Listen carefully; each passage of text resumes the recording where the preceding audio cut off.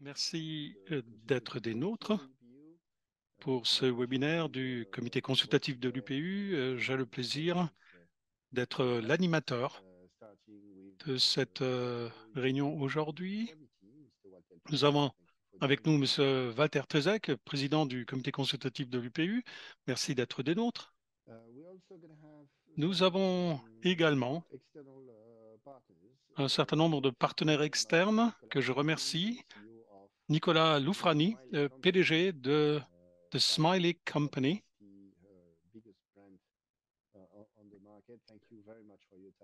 une des 50 entreprises les plus importantes du marché. Donc, merci beaucoup d'être là. Nous avons également Antony Harris, le directeur des timbres et objets à collectionner de New Zealand Post, et Matthew Parks également, qui est le directeur timbres et objets à collectionner de Royal Mail Group. Je vous propose de commencer sans plus tarder.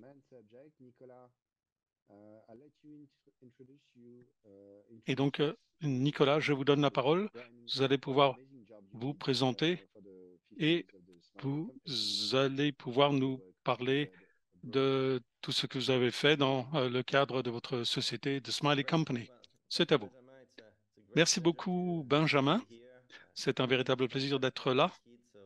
J'étais philatéliste quand j'étais enfant et je suis très fan de la philatélie. Je vais vous parler de ce que nous avons fait, notamment dans le cadre de la campagne du 50e anniversaire qui a été lancée au niveau mondial. Et donc, nous l'avons fait en collaboration avec la Poste. Tout d'abord, Smiley, ça a été créé par mon père en 1972. Et le message, c'était Smiley, le bonheur. Et donc, il s'agissait de mettre en relief les nouvelles positives dans les journaux. Et donc, par la suite, c'est devenu un véritable phénomène dans le monde entier. En 1997, sur la base du smiley de mon père, eh bien, j'ai commencé à créer beaucoup d'émoticônes avec différents objets pour remplacer du texte et donc pour rendre le monde numérique plus vivant. Et donc, nous avons lancé cette activité dans le monde entier. Donc, en 2022, nous avons lancé le 50e anniversaire de Smiley. Nous avons repris le message de Smiley dans beaucoup de langues et nous avons également lancé la campagne sur beaucoup de marchés. Donc, on a pu contacter des milliards de consommateurs dans le monde entier. Et donc, nous avons lancé cette campagne en collaboration avec des marques.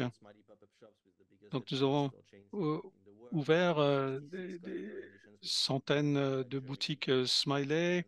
Nous collaborons avec différentes marques dans le domaine de la mode, du luxe, différentes catégories. Nous avons plus de 25 000 boutiques. Nous avons des collaborations nombreuses. Nous avons généré plus de 30 milliards d'impressions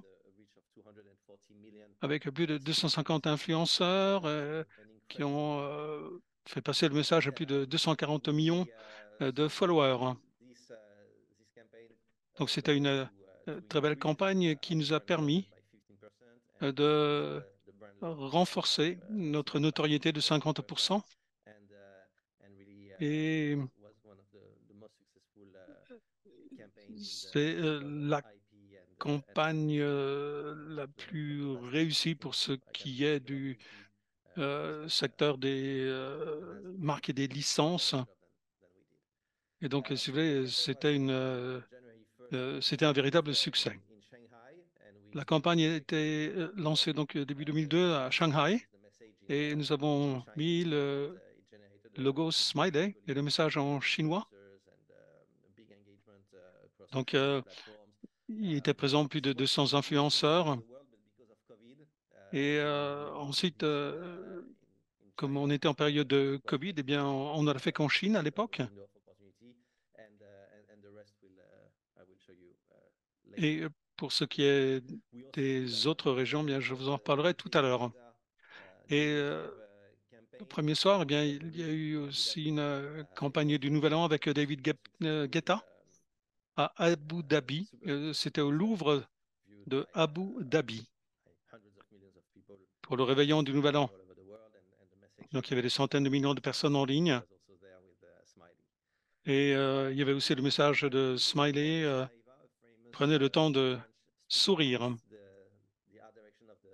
Ensuite, nous avons également mené une campagne d'affiches, de posters,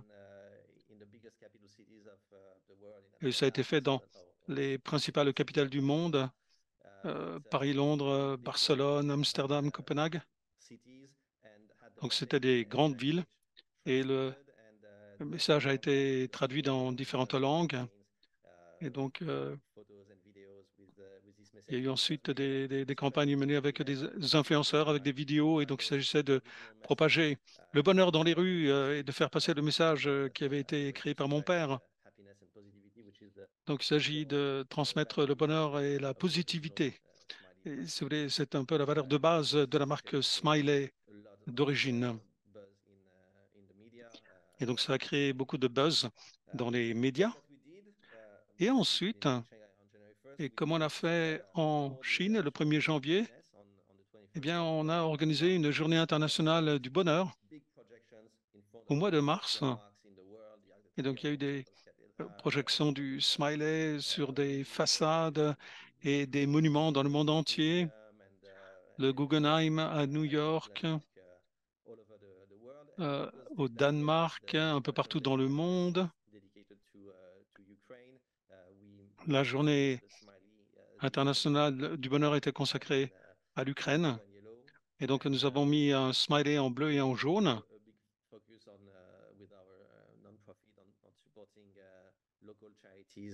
Et on a également euh, ensuite aidé un certain nombre d'organisations caritatives en Ukraine dans le cadre de cette campagne. Et là, vous avez quelques photos d'influenceurs qui sont en train de prendre des photos dans le cadre de notre campagne de street art.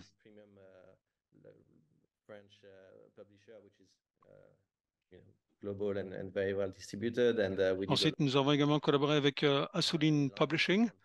C'est une maison d'édition française très connue dans le monde. Et nous avons également célébré 50 ans de bonnes nouvelles à la maison Assouline au centre de Londres. Et nous avons également insisté sur beaucoup de choses positives connues depuis 50 ans. Et donc, c'est toujours dans le cadre du message positif inventé par mon père pour propager les bonnes nouvelles.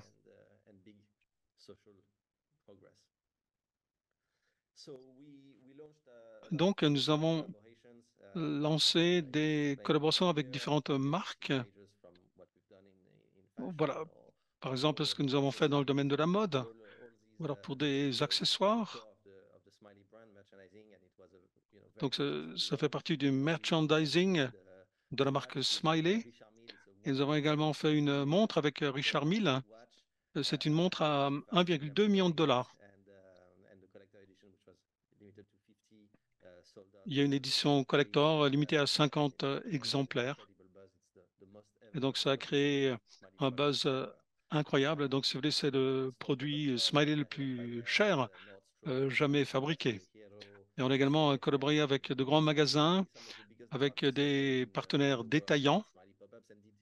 Et donc, il y avait des produits Smiley partout. Et là, vous avez la galerie Lafayette, boulevard Haussmann, mais il y en a également à Dubaï, à Shanghai, dans différentes villes.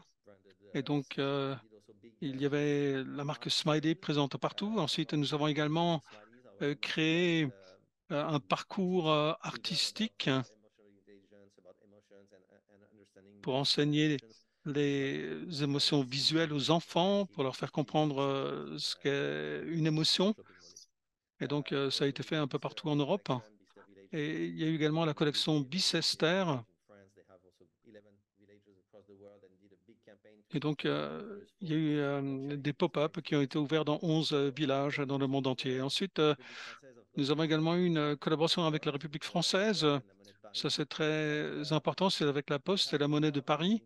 Et il y a eu un concours, c'est-à-dire une collection de timbres. Euh, Nous avons fait fabriquer 36 millions de timbres dans toute la France. Il y a eu un prix qui a été décerné également dans le cadre de cette collection de timbres, une collection de timbres qui tourne autour des émoticônes. Euh, et donc, ici, vous avez les différents émoticônes avec des timbres très colorés. Et là aussi, c'était une campagne très réussie. Et donc, là, vous avez l'événement de lancement avec le président de la Poste. Et vous avez le trophée 2022 à gauche. Ensuite, avec la monnaie de Paris, nous avons également collaboré. Nous avons fait fabriquer des pièces en argent. Donc, c'est un produit qui a très bien marché. Nous avons également fabriqué des médailles avec le Smiley, mais également avec Royal Dutch Mint, qui a créé une pièce en faveur d'une banque alimentaire à Amsterdam. Donc, c'est un programme qu'on peut faire, un projet qu'on peut faire avec des organisations caritatives. Donc, ça a été fait aux Pays-Bas. Maintenant, pour ce qui est de la philanthropie, en 2022, nous avons également lancé la Charity Film Awards. C'est une campagne pour des films fondés sur une cause. Donc, il s'agit d'organisations du secteur caritatif. C'est un prix que nous avons chaque année. Il y a eu 315 candidats qui ont participé en 2022, 2024, 526. Et donc, ça a généré des dizaines de millions de vues. Et donc, ça permet de regrouper notamment des donateurs qui peuvent contribuer pour apporter leur soutien à des organisations caritatives qui font bouger les choses dans le monde entier. En 2027, eh bien, il y aura un autre anniversaire. Ce sera le 30e anniversaire du Smiley, des émoticônes originels qui ont changé à jamais la communication entre les gens. Et donc, ce sera une autre campagne de masse. Il y aura beaucoup de collaborations, de partenariats avec des influenceurs, beaucoup de relations publiques. Donc, ça aura un impact important sur la culture mondiale. Et donc, j'espère que vous serez nombreux à vous joindre à nous, notamment pour créer des collections de timbres et aussi pour être là, pour collaborer avec ceux qui sont intéressés. Voilà donc ce que je voulais vous dire dans ma présentation. Je reste à votre disposition si vous avez des questions. Merci beaucoup, Nicolas. Collaboration impressionnante et en effet, il y a énormément de marques qui se sont jointes à vous pour renforcer encore votre visibilité mondiale. Je ne peux qu'imaginer l'effet de cette campagne. Et maintenant, je voudrais donner la parole à Walter Trezek, qui est le président du comité consultatif de l'UPU. Il a certainement des questions à vous poser. Walter, c'est à vous. Merci beaucoup. Merci beaucoup, Benjamin. Nicolas, c'est une très belle présentation, très impressionnante. En effet, ma première question est la suivante. Le groupe La Poste a sorti, ou en fait, a mis en place cette collaboration. Et qu'est-ce que cela vous amène? Et quelle est la valeur ajoutée que cela apporte à votre marque? Est-ce que ça renforce votre crédibilité? Donc, qu'en pensez-vous? Bien, tout d'abord, c'est une grande fierté, comme à chaque fois, de collaborer avec une société comme La Poste. Comme vous le savez, comme vous le savez, si vous voulez, la Poste, si vous voulez, ce n'est pas commercial, c'est le service public, c'est le gouvernement. Et donc, nous sommes très heureux d'avoir une collaboration de marque avec des sociétés privées. Mais quand on parle avec le gouvernement, avec le service public, il n'y a pas d'aspect commercial, c'est-à-dire que ça ne nous rapporte pas d'argent. Donc, la Poste ou la Monnaie de Paris n'ont pas payé de royalties à notre société. Donc, il ne s'agit pas de générer des revenus. Nous le faisons, si vous voulez, pour des questions de fierté, de crédibilité, pour montrer que nous avons une importance culturelle. Parce que avec les timbres, vous savez, il y a des personnages importants, des artistes, Picasso, Dali ou d'autres qui figurent sur les timbres. Donc, pour moi, c'est peut-être parce que je viens d'une certaine génération, mais en tout cas, j'ai beaucoup de respect pour le timbre en tant qu'objet culturel. Yeah. So this is much more than a piece of art. It is a kind of universal approach, joining with other brands, being a kind of roof establishment. This is very interesting. Very interesting indeed.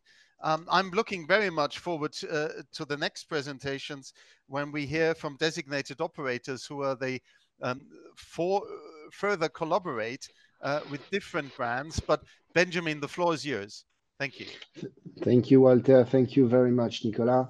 I think we can already see the interest that it may runs at an institutional level when we go from a government perspective, as you said, Nicolas. And I trust that some of our designated operators has already started this way with a lot of success. And I'd like to welcome my dear colleague Antony Harris from the New Zealand Postal Corporation to share with us also all the great job which has already been there. Thank you very Antony, much, the floor is Benjamin. yours.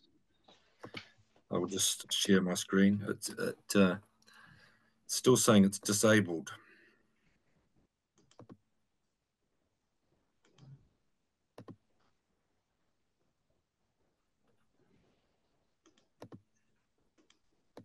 Yeah, it's currently saying I can't share my screen. Okay, Nicolas, can you deactivate your screen share, please? Yes. Antony? There we go. Perfect. Please try it again. Right, how's that look? See my screen okay? Perfectly fine. And just for the audience, sorry, it's not necessarily the way that all webinar has run, but going through so much visibility and so much beautiful products needs to be seen more than us. Anyway, thank you very much, Benjamin. I really appreciate you inviting me to present. My name's Antony Harris. I'm the head of Stamps Collectibles for New Zealand Post. Just a little bit about Stamps Collectibles. We've got an interesting setup. We're set up as kind of a small semi-autonomous function as part of New Zealand Post, and we set up in a way where we're supported to be quite innovative and agile like a small business, and we get a lot of autonomy. So we have end-to-end responsibility for idea generation, design, production, marketing, e-commerce, customer fulfillment. And for New Zealand, we make stamps, we make coins on behalf of the Reserve Bank, and more recently, we're expanding into other new types of products and gifts. Look, our strategy over the last few years is, given that stamps and mail are declining, is to really focus on growing our e-commerce channel. We're producing probably about 1/3 of our stamps with licensing that's very closely linked back to New Zealand, and also to try and expand the range of products that we're doing. So everything we do links back to our purpose, and that's really we need to produce very high quality product, whatever we do, and it all needs to reflect New Zealand, New Zealand's people, its culture, our history, our heritage, our natural environment. And of course, it's enhances the New Zealand Post brand, and it can be a valuable source of revenue. Ultimately, profitability can be important, but our ultimate goal is whatever we do needs to link strongly back to New Zealand and tell a story about New Zealanders and New Zealand on the world stage. In terms of our strategy, like why do licensing on stamps and coins and other products? And it's really to attract a broader audience. You'll get, if you do something like Lord of the Rings, you'll get existing collectors that are excited by that, but you'll get the whole fan base of the franchise coming in. It's also an opportunity to promote culture and tourism. You know, Lord of the Rings, again, has resulted in a lot of tourism for New Zealand. And celebrating these types of licenses is a real opportunity to promote the New Zealand culture and New Zealand achievements. Often customers will see branding as a collectible, and that can result in quick sellouts, long-term value appreciation for the collector, and obviously revenue generation for the business. And you know, sometimes licensing can attract premium pricing, which is good for boosting sales. But the biggest point that I'd like to make for us is that we're very passionate about whatever we put on a stamp for licensing still needs to be very, very strongly connected back to New Zealand. So I'd just like to go through some recent examples of the licensing that we've done. The first one I'm sure you'll all be aware of is Lord of the Rings. So we've got a long history and relationship with the Lord of the Rings franchise. We put out our first Lord of the Rings stamp 23 years ago before the first movie came out. Now, at that time, we may have very well been the first country in the world to put licensing on a stamp, especially a movie. New Zealand, seen as the home of Middle Earth, it was the very start of the growth in the New Zealand film industry, which is now very mature. And these images here, we wanted to do something special for the 20th anniversary. So instead of just putting an image from the film, we got an artist called Sasha Lees, who's a famous New Zealand portrait artist, to redraw some of the scenes. That made it more special. It made it longer to get approval because we had to get the actors to approve everything, but we felt that made it special for the 20th anniversary, and it was a good opportunity to promote the artist as well. Avatar, Way of the Water. Both Avatar movies have been filmed in New Zealand. They're some of the biggest selling movies of all time. There wasn't a lot of merchandising allowed for Avatar, Way of the Water.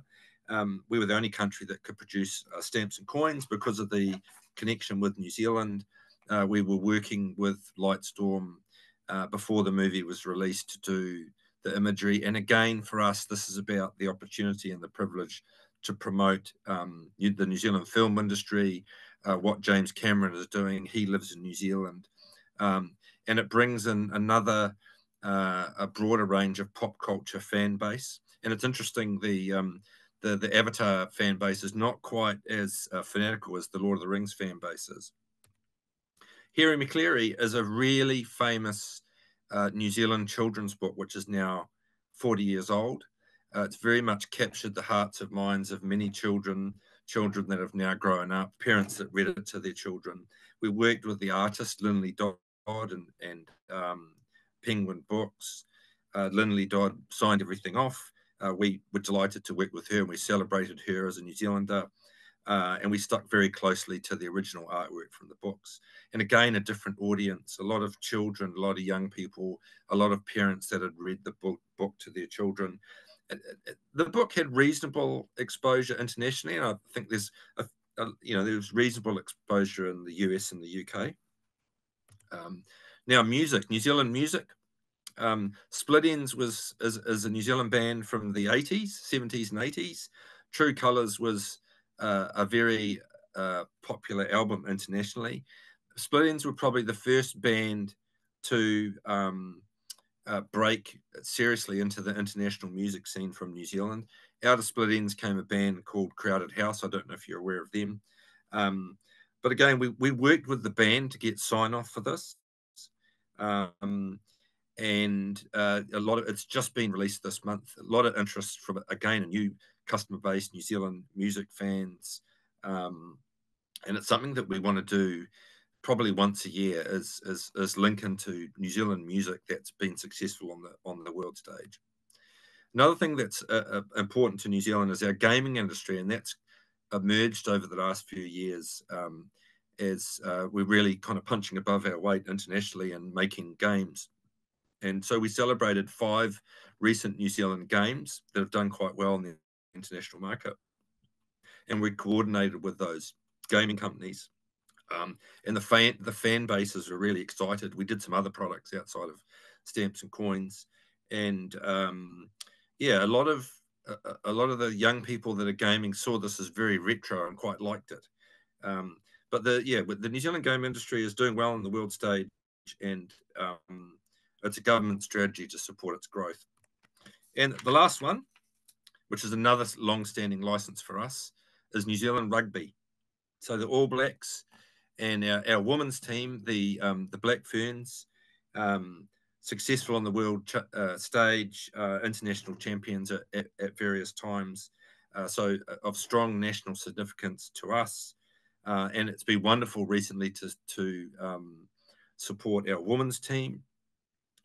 This is an easy brand to work with. We've worked for them a long time. There's a lot of trust there. And yeah, again, it brings in sports fans and people interested in rugby from New Zealand and around the world. And that, hopefully I've stuck to my 12 minutes, Benjamin. That's pretty much it.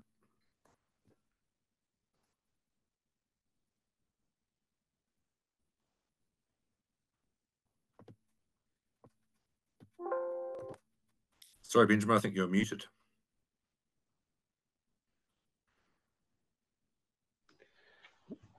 Yes, thank you. Sorry. Thank you, Antony. And I was just saying that despite all the amazing opportunities through the New Zealand history and promotion, I'm sure I'm not the only one dying to know all was those impact on your own business model. But I'll let Walter, as a CC chair, come back to it, and I'm sure having some pertinent questions as well.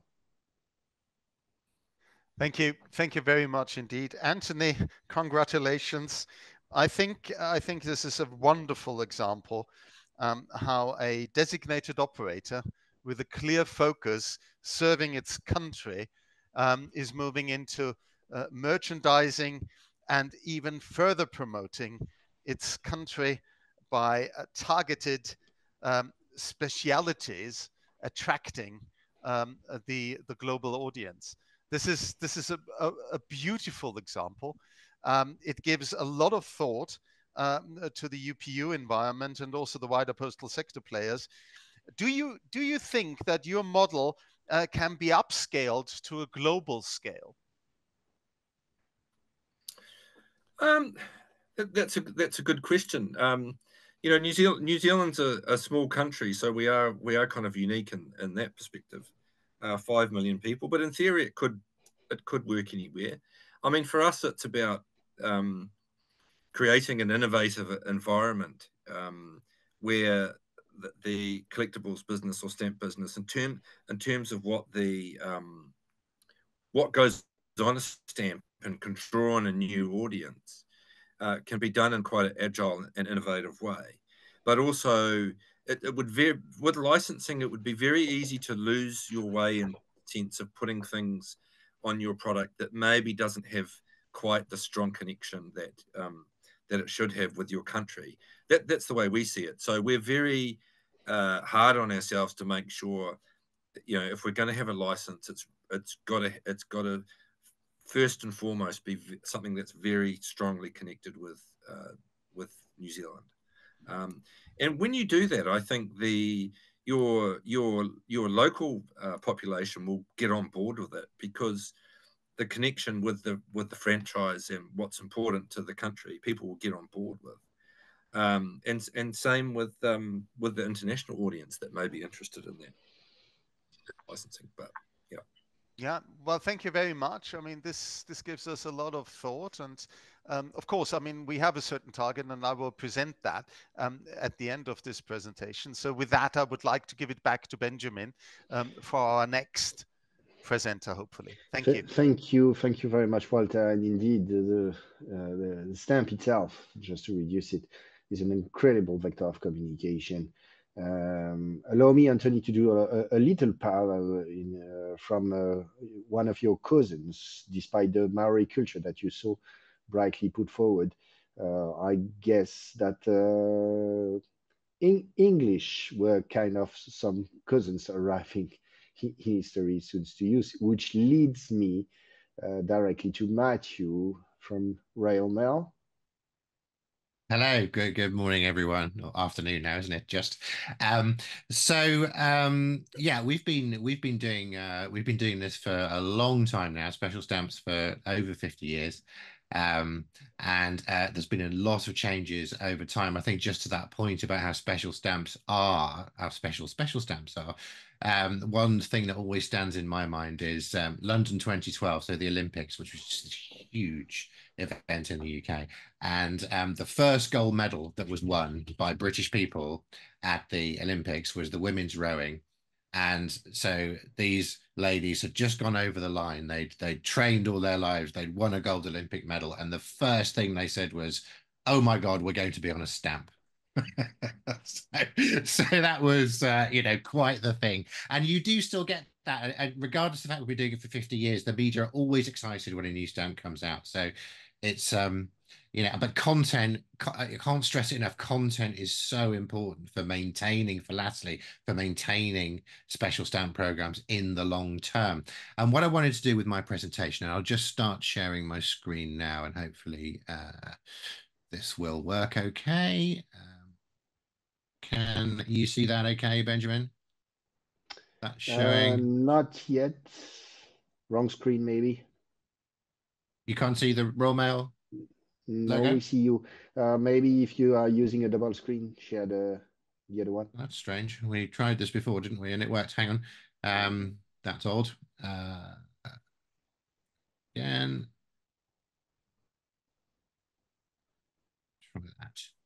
That should work. Brilliant. Okay, excellent. I'm going to start the slideshow, and hopefully you will now see a pillar box. Okay, you can see that all right? It will do.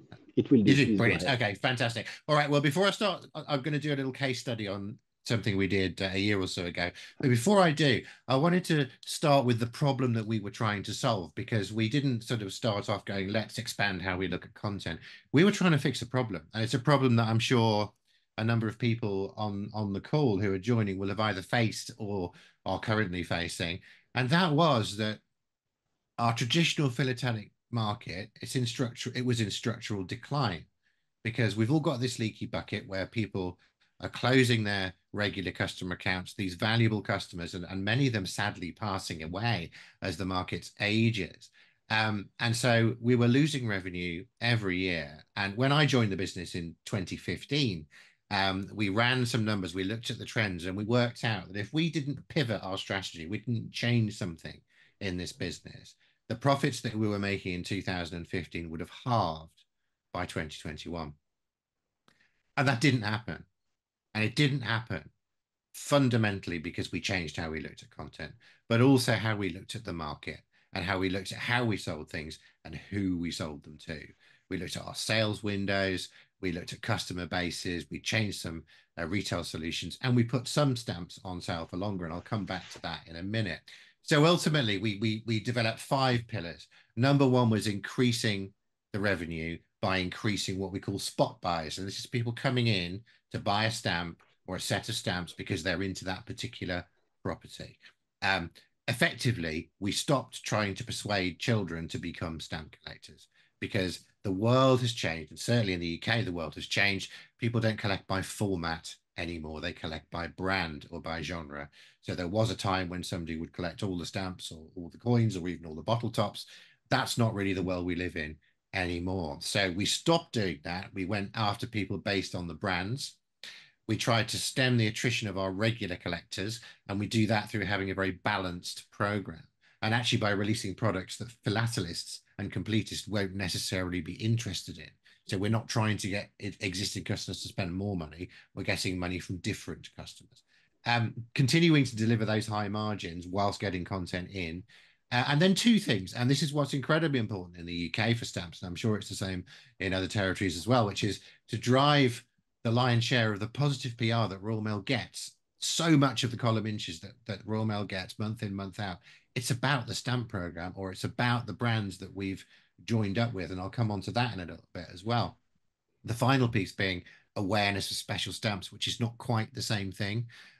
We sort of recognized in 2015 that we were doing all this amazing stuff, but unless people were familiar with stamp programs and special stamp programs, they didn't necessarily know we did it. I went to America at Easter to Orlando to a Star Wars convention to promote our Star Wars stamps. You can see behind me up here. And there were British people coming up to the stand saying, I didn't know that you'd done these. These are Star Wars fans who were such Star Wars fans that they had traveled all the way to America on a bank holiday weekend, just queue up to go into a convention. And even they didn't know we'd done Star Wars stamps. So I think sometimes we tell ourselves we're all over the press. Not everybody reads the press. So we had to do something different. We had to change it. It worked.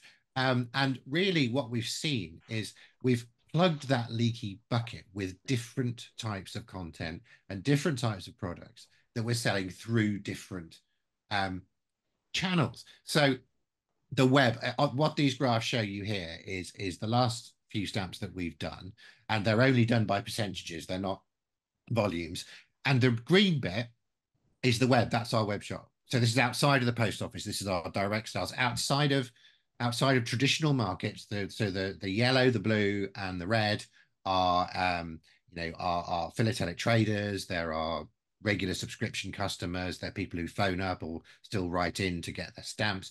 The web channel, our web shop, is the green, and that in 2015 you'd be lucky to get over 10% of sales. Now it can be up to half of them. So it's an extraordinary growth area. And what we're doing on the web is we're selling different types of products that aren't of interest to a stamp collector, like some of these things behind me here, the framed stamps, the frame prints, and those kind of things. And that is where the growth has come from. Nicola mentioned earlier about the sort of the prestige of being on a stamp. We have found that over time, you do sometimes have to pay for content. You do.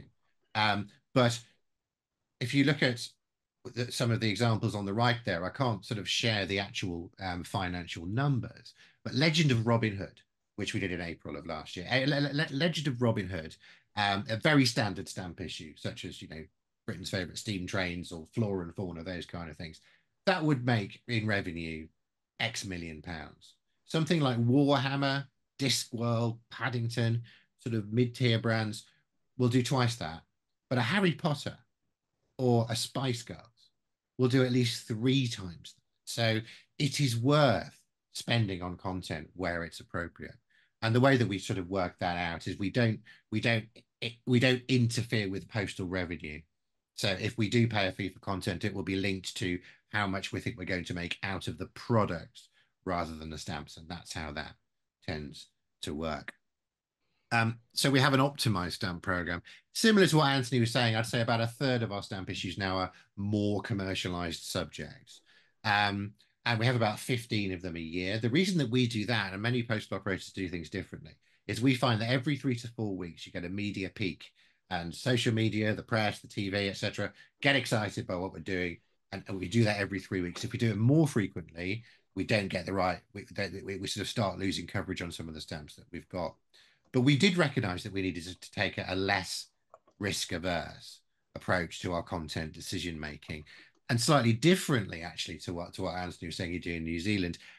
Our focus now is very much on something being a British passion. There's been a subtle move from it having to be totally British to something that the British are passionate about. We were able to do Star Wars initially because it was filmed in the UK and made a huge contribution to the British film industry. But over time, we have done other things where perhaps the link is not quite as overt, and it's still working for us, and people are still quite happy with us doing that. Well, certainly we're we're finding that. And I think sometimes we were telling ourselves we couldn't do things when actually we could. So content is incredibly important, but not just content, but also the execution. The two golden rules in licensing, and I'm sure Nicola will agree with this, are the content and the execution. So what it looks like, what you do with it. We don't use people's style guides, which it can come as quite a shock to a Disney or a Warner Brothers, because everything we do is a work of art. And our sweet spot is either to have a beautiful stamp or have something beautiful that is a work of art that can go on your wall. So I wanted to talk very briefly about Transformers, which is something that we did in 2022.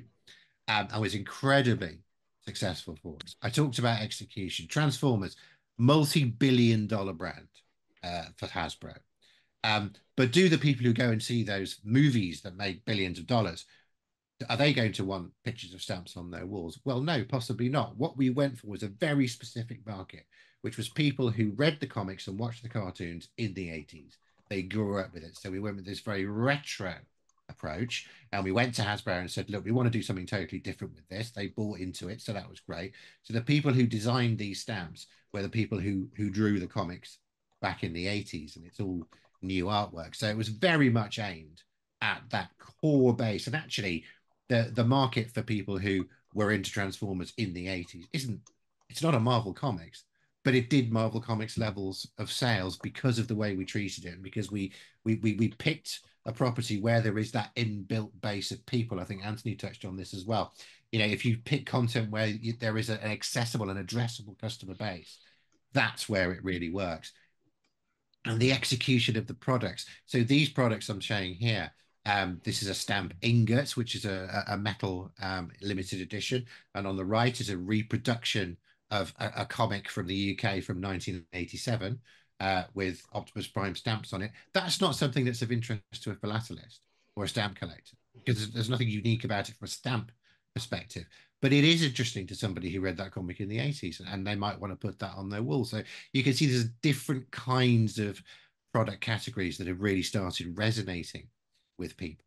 And I should say with Transformers, actually, you might think, where's the UK link there? Well, actually, the comic in the UK was enormous in the 80s. Those comic writers went over to the US, wrote for Marvel Comics in the US, and they became famous comic people and kind of changed the comic industry in many ways. So we did have a very good story with that too. And we tried to do something different. Now, you can put bits of moon rocking stamps, you can do special finishes, but we thought, does that really get the cut through to the same extent? So what we tried was augmented reality. And if you scanned the app, you download the Royal Mail, scan the QR code, download the Royal Mail app. And if you shone the phone over the stamp, let's Optimus Prime there, Optimus Prime would appear in a clip from the original 1980s cartoon and would transform in front of your eyes. And that just got lots of excitement from the fan community, because we thought, well, let's get the comic and the cartoon, put them together. You've covered all bases. But we thought, how do we launch this? Well, we went to a convention and we launched it on stage. We didn't sell anything at the convention because we thought the thing to do, let's announce this on stage at a convention in a room full of people who are obsessed with Transformers before it's even gone out to the media. It's the first time anyone's going to see these things. So up there, that's me with the host about to show the crowd the stamp and the transformation that it does, and they went absolutely bananas. On the left-hand side, we had the artist sign special limited editions, and that limited edition sold at auction for charity. It was a one-off, which we could do because there was no stamp on it. It's just the artwork, for £2,500. You know, amazing. We got all the guys who got involved in the product and who wrote the copy. They're all, you know, kind of famous within the Transformers world. They're all British, to talk about the sort of development of the stamps.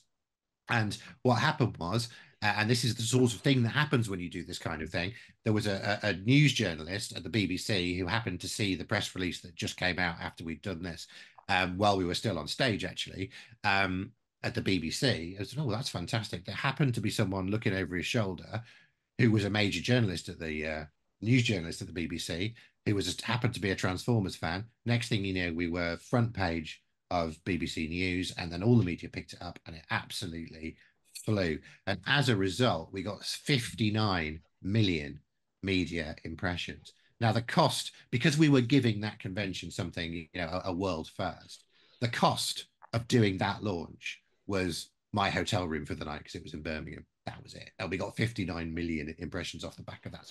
So you could really leverage a lot of stuff from that. And I think just going back to my initial point is, you know, people buy brands, not formats these days, and that's why we've stepped away from, you know, as I say, getting new collectors. But what you do find is, of course, we've issued Transformers. We'd previously done Marvel Comics.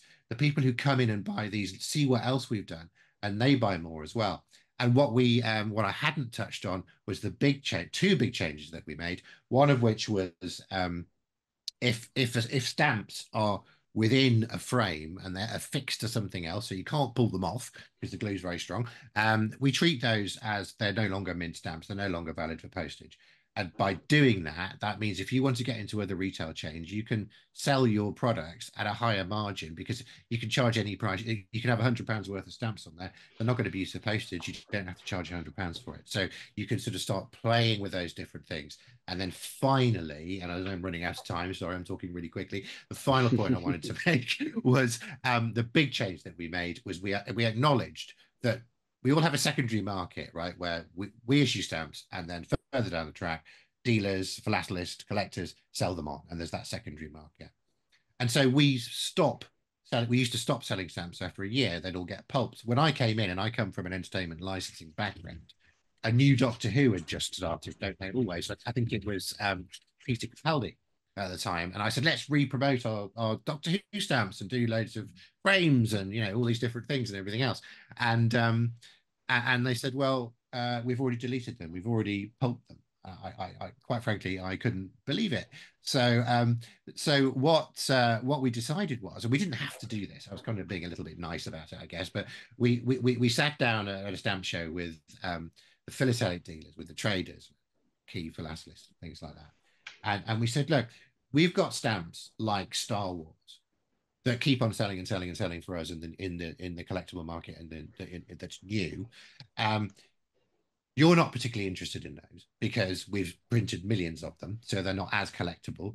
The ones that are most collectible for you are the ones such as an anniversary or you know, the one-off Legend of Robin Hood, the royal issues, those kind of things that maybe we will sell for a month and then sales will fall off the cliff.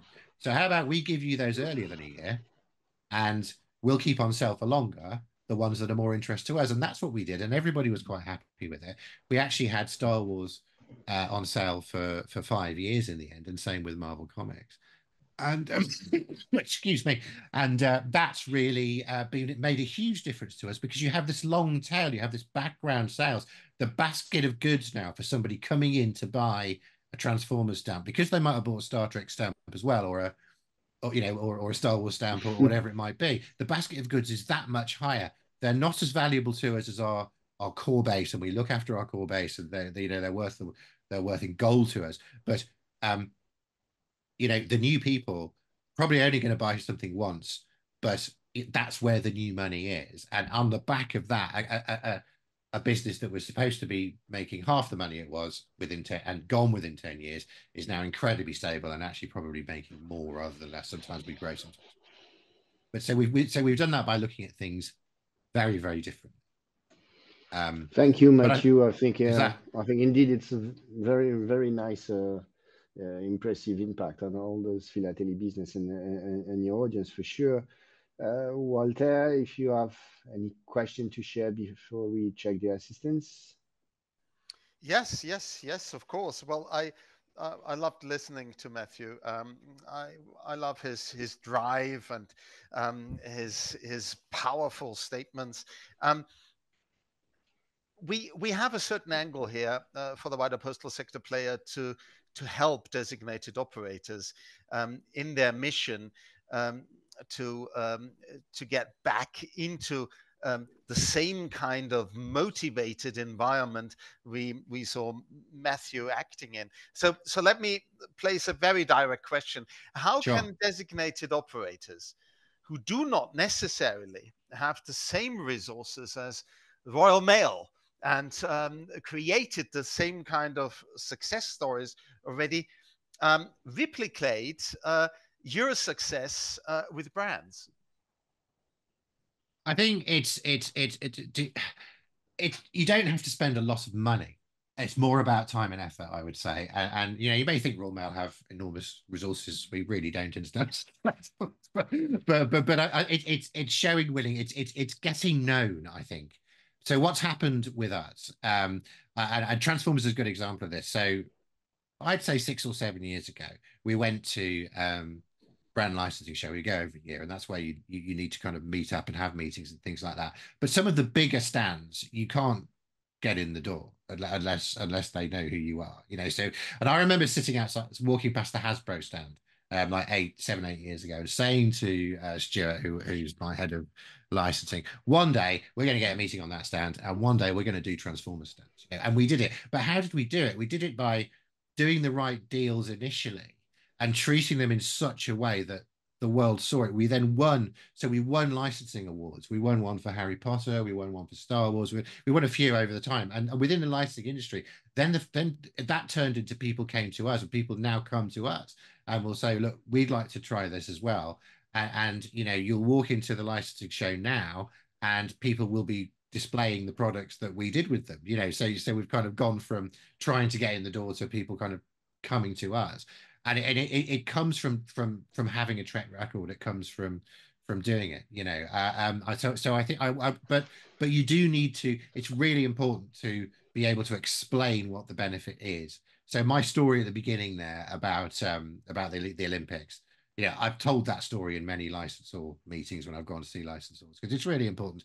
You know, Kathleen Kennedy had a framed set of stamps on her wall in her office at Lucasfilm. You know, the talent will just do stuff because the talent just get excited because they're on a stamp. Particularly American talent, because they love the fact it's a British monarch in our case, you know, and some others have that too, others have different, but it's just that sort of that kudos as being on a stamp. Daisy Ridley from Star Wars, when her first magazine interview, she spent half the article talking about the fact she was going to be on a stamp. You know, you do get this, so you try and leverage that by engaging with the talent. Actually, it's sometimes surprising how much they do get engaged. But it is really important to have those meetings, and where you can have meetings face to face. So go to licensing shows, go to whatever's in your country, go to the Las Vegas one if you can afford it. But we'll get your boss to sign it off if you will. But which I've not managed to do in this job. But also, you know, an example, Marvel Comics. I went to New York and sat in an office with Marvel Comics until they agreed to do a stamp. You know, I went to see DC Comics and met a whole load of them out there to explain what it is we could do. And you know, it's at the beginning you do need to do that. Once you've done that 2 or 3 times, you've built up a track record. So I wouldn't be afraid of that. I think, but I think not every licensor is as enlightened as Nicolas and sees the benefit and would say, well, I'm not in it for the money. I think some licensors, it is fair to say there will, and I'm sure Nicolas will appreciate this, there will be kind of a minimum level at which they're not going to get out of bed for. So you need to be aware of that. But I think it's important to bear in mind that if you're going to do it, and music is just extraordinary. Music happened by accident. We did Pink Floyd, and then we did David Bowie, and suddenly it just became this huge opportunity. And most bands that we do, they sell in the levels of the movies and all those kind of things. They are our top tier, and of course those bands love the fact that they're on stamps as well. So that is a category I would definitely recommend. Thank you, Matthew. I'm sorry. You are so passionate. I'm sure we can listen to you for hours. I'd like to take the opportunities as I'm looking at the attendees side to also allow me, Walter, to just check if there's any question from our attendees. I can recognize a lot of different names for a lot of different postal operators and CC members. Is if there is any question from the attendees, please raise your hands.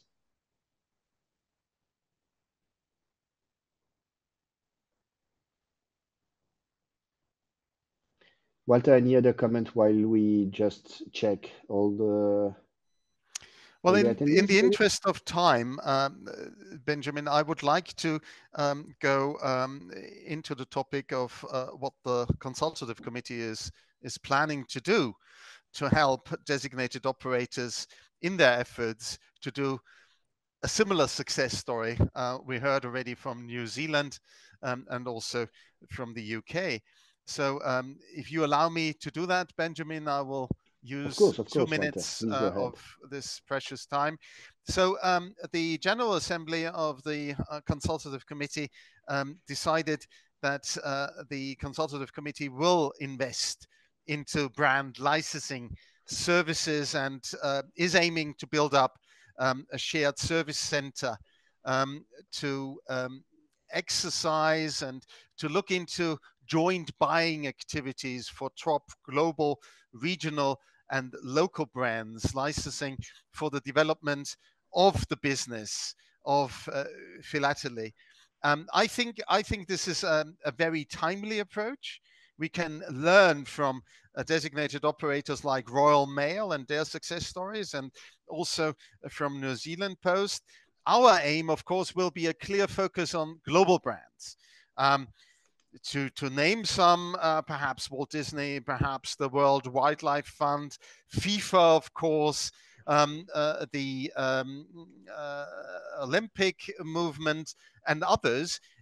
We are aiming to invest some of our money into that to improve the marketing reach, to have new and additional sales revenues for designated operators, to improve profitability, to find new collectors or new interested people that are triggered by those initiatives. We need to learn more, obviously, from what we heard today from New Zealand and Royal Mail. I understood that the national angle towards licensing and to attract new interested parties, even through social media and, of course, on the World Wide Web, is extremely important. So, in a nutshell, we will look into a shared service center for designated operators to help them to better understand brand licensing activities, intellectual property rights management, and to develop more merchandising, very much linked to the current and future business related to stamps and the philatelic business. And with that, back to you, Benjamin. Thank you. Thank you, Walter. I think that's almost the word of the end. How come we can develop on more than such a great news? Allow me just to feel thrilled by what you just announced. As the philatelic program manager for the Universal Postal Union, I cannot concur more than what you said already. Just reminding everybody and all the attendees that stamps are the most collectible items in the world. We have here a tremendous vector of communication, which is counting billions of items traveling all over the world. And I strongly believe that with the help of the CC and all the designated operator, but not only, also some private company like Smiley and others, we can ensure a different business angle and development angle for the future. So I'd like to thank all the experts and the chair of the CC committee for his time today. Thank you, Nicolas, for taking the time to be with us and bring us a different vision. I'd just like to highlight that you are not even a member of the CC committee, so it was amazing of you to take the time to share with all of us. And I leave you the final word, Walter. Well, thank you very much for all your efforts, Nicolas, Antony, Matthew, Benjamin. I think stamps and related products paired with brands and merchandising have a bright future. Let us work on it. Thank you very much indeed. Have a good day. Bye-bye.